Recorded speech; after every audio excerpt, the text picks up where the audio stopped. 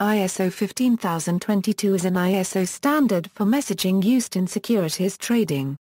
Participants in the financial industry need a common representation of the financial transactions they perform, and this standard defines general message schema, which in turn are used by organizations to define messages in a complete and unambiguous way.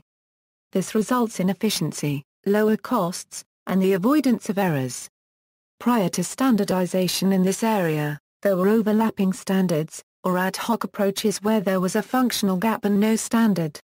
Transition from ISO 7775 to ISO 15022. ISO 15022 replaces the previous securities messaging standard ISO 7775.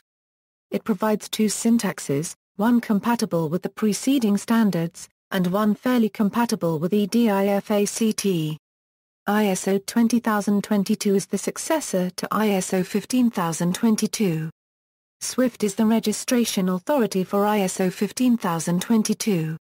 In SWIFT financial messages, the standard is applied to a variety of message types. ISO 15022 was developed in 1995 to provide the securities industry with a better tool to create message standards.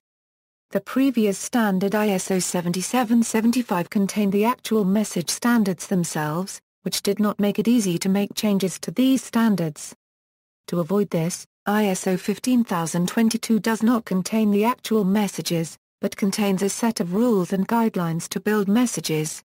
If these rules and guidelines are adhered to, the resulting message is automatically an ISO 15022 compliant standard. Examples are the MT540, MT542 and MT548.